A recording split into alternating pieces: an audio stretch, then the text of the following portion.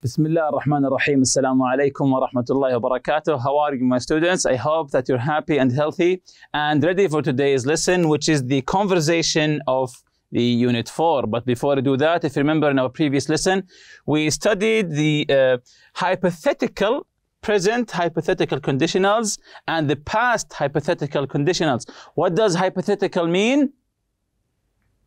Yes, very good. It means that something is not real or something that is imaginary. We use the present hypothetical conditionals to talk about imaginary situations.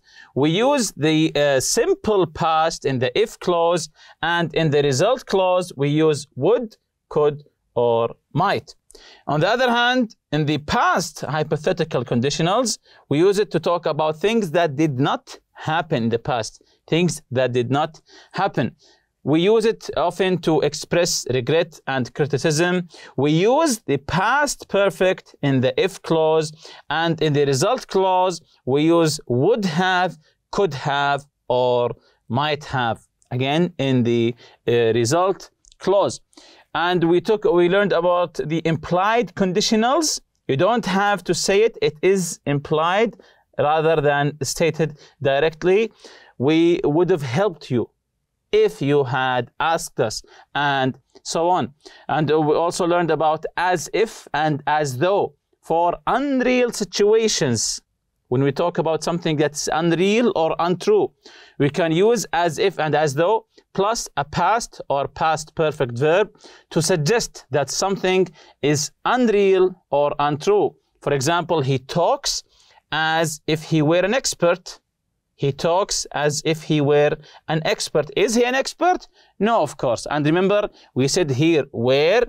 Why? Because either was or were, either one of them, can be used with the subjects I, he, she, or it. However, where is more formal and generally used, especially in writing.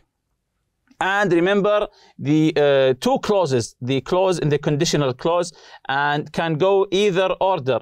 So we have the if clause and the result clause. You can begin with either of them, either one. But if you begin with the if clause, put the comma when you finish, then begin the result clause. And when you begin with the result clause, don't use any commas. If I knew the answer, comma, I tell you if I knew the answer. So this is the only difference there is. You can choose to begin with the if clause or the result or the main clause. So jumping to today's objectives, to employ the real talk in short conversation, answer questions about the conversation. Do you ever talk to friends when you have a problem that you can't decide on what to do? Do your friends give you good advice? Do you follow it? So when you are facing a dilemma, a problem, do you talk to your friends? Do you ask for their advice? Or do you go to someone else? Or maybe just one friend. There's one friend that you go to. So again, do you ever talk to friends when you have a problem and can't decide what to do? This is a dilemma here. Do your friends give you good advice? Do you follow it? So if they gave you advice, do you follow it, or do you ask some more people? So you have to decide. What is the boy in the photo doing? What is the boy in the photo doing? Page 52. If you open your page, if you open your book to page 52 in the conversation lesson, look at the picture there. What is the boy in the picture doing? So is he doing something right or wrong? Ethical or unethical? Moral or immoral? Yes, of course, from the picture he's doing something wrong, something immoral, something unethical. So what is he doing? So he is stealing clothing from a store. So he went to a clothes store. Instead of buying it, paying money for the clothes, he is stealing them, putting the clothes inside his jacket so no one can see them. And of course, this is wrong. This is unethical. unethical. So what is the boy in the photo doing? He is stealing clothing from a store. So you're going to listen to a conversation between two friends that involves stealing. Khalid is asking his friend for advice. So you can see here Khalid and Majid. Khalid is saying here, can I talk to you about a problem I'm struggling with? I'm struggling. I'm having a hard time with this problem. This is what it means to be struggling. When someone says to you, I'm struggling with this problem, it means that he's having a really hard time trying to come up with a solution for this problem. So Khalid is asking his friend Majid for advice. He said, can I talk to you about a problem I'm struggling with? His friend immediately said, sure, what's going on? That is what friends do. They listen to your problems and together you try to come up with a solution. So let's listen to the conversation now together. Khalid, can I talk to you about a problem I'm struggling with? Majid, sure. What's going on? Khalid, well, I've been working at a clothing store in the mall for a month now. Last week, I saw a guy I work with stuffing a shirt into his bag. When I asked him about it, he acted all innocent. Then this week, I caught him taking a pair of pants. This time he promised me he wouldn't steal anything again and begged me not to tell the manager. Majid, so what are you going to do? Khalid, that's the problem. I don't know. If I told the manager, he would get fired. Majid, yeah, but now that you know about it, if you don't tell the manager, you'll be helping him get away with stealing. He's put you in a rotten position.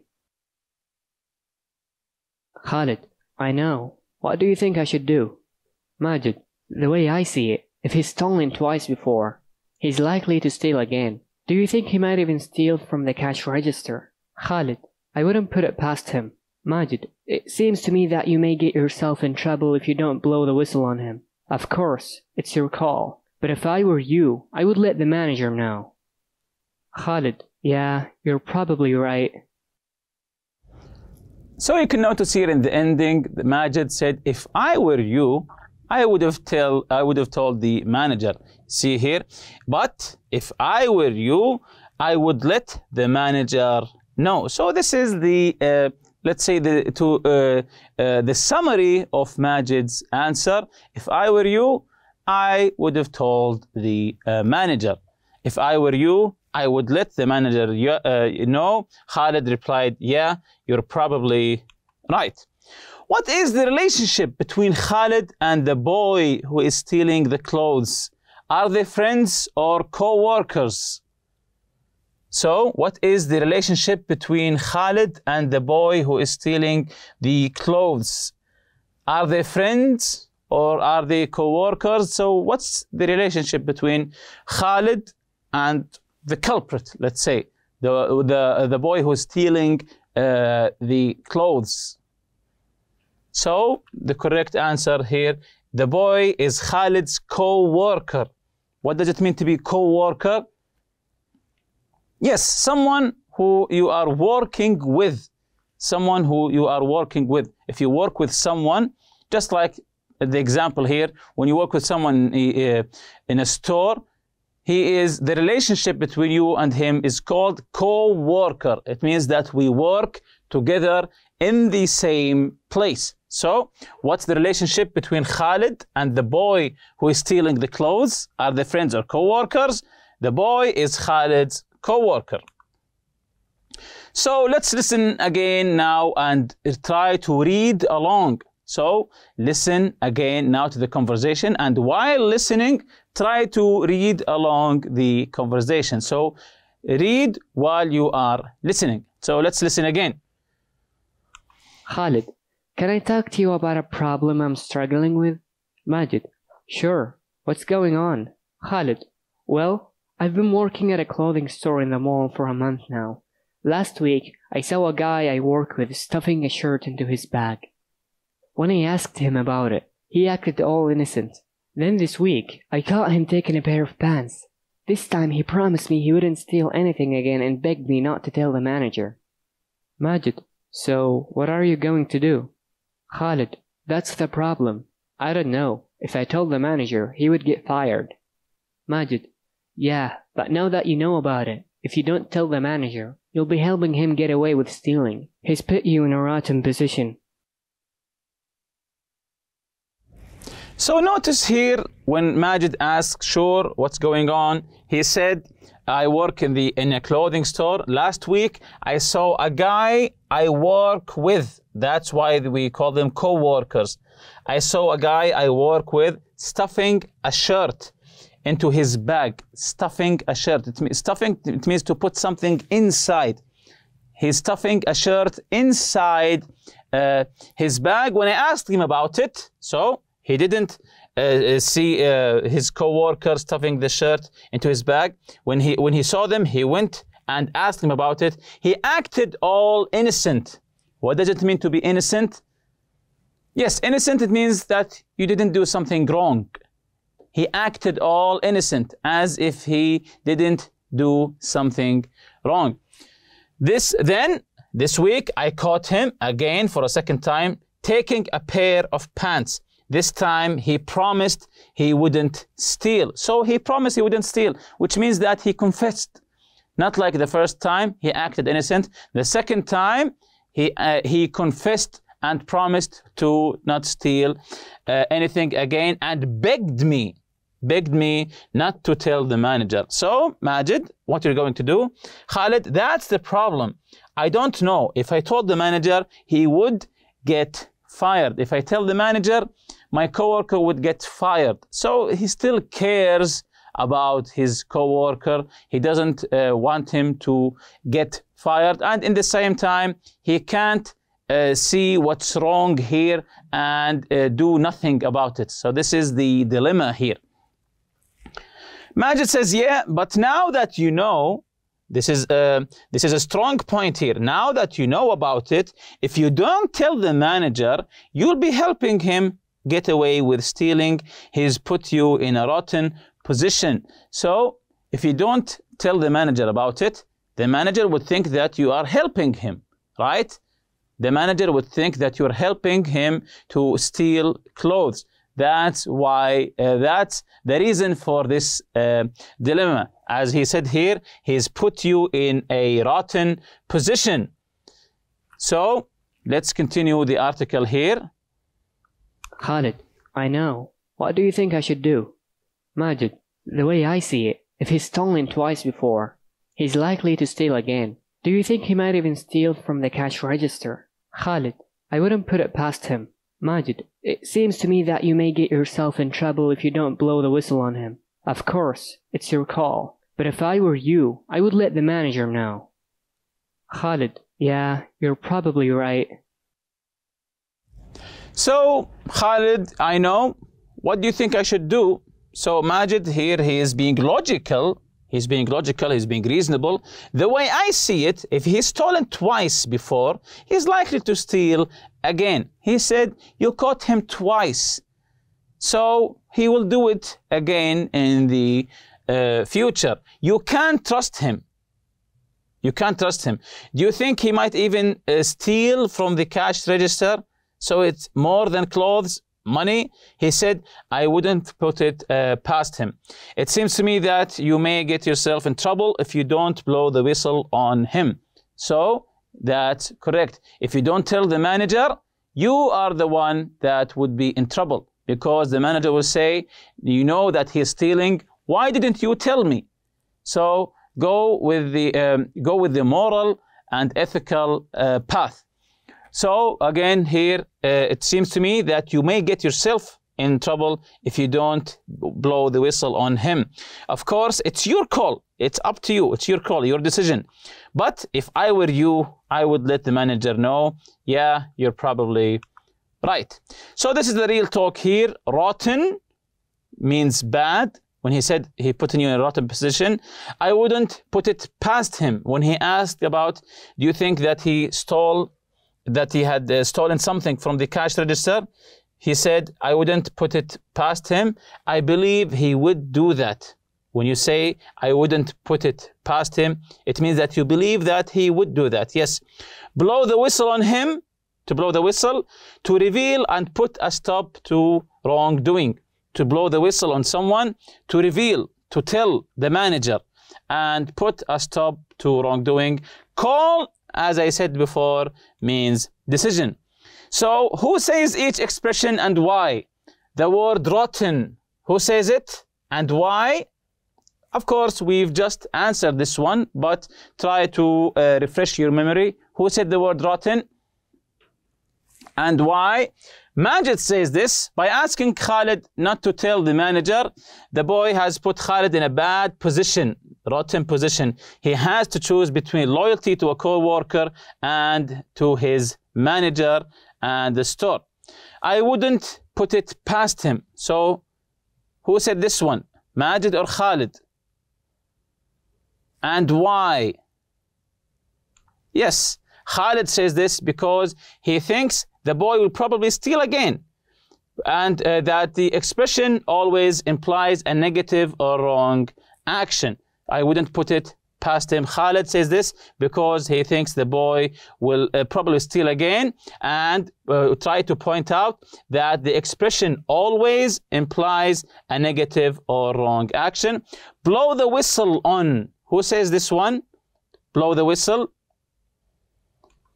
Majid says this. He means that Khalid should tell his manager what's happened. To blow the whistle, to let everyone know. Blow the whistle. Majid says this to tell his friend Khalid, you should tell on him. Last one, the word call. Who says this one?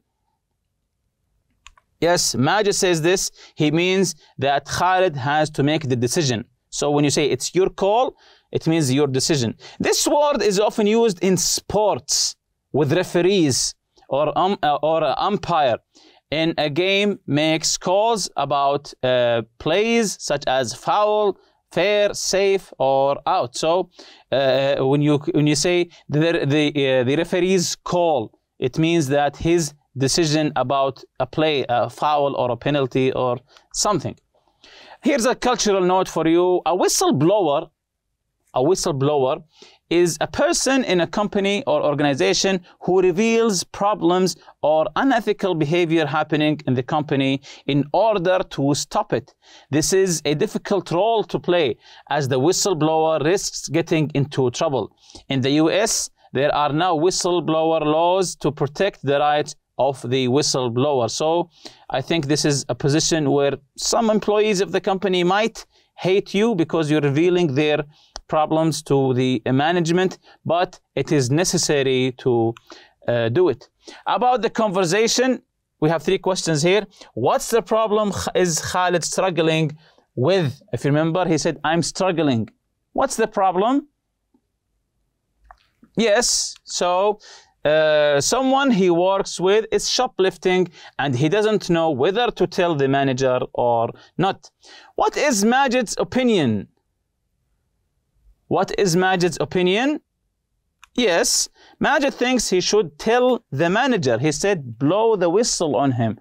Tell the manager that your co-worker is stealing or you would be in trouble. Number 3, what do you think Khalid will do? So, what do you think Khalid will do? This is up to you. What do you think? Will he tell the manager or not? Maybe he will talk to his co-worker again. What do you think he will do? For me, I think that he will tell the manager because his co-worker has stolen twice. This is more than enough. Your turn. Create your own conversation. Tell your partner about situation you're struggling with and ask him for advice, of course. Your partner will give you his or her opinion. This is the box for giving an opinion. When you want to give an opinion, you can use any of these phrases. In my opinion, then you say your opinion. I feel or I believe, or you can say as far as I'm concerned, then you continue. The way I see it, then you continue talking.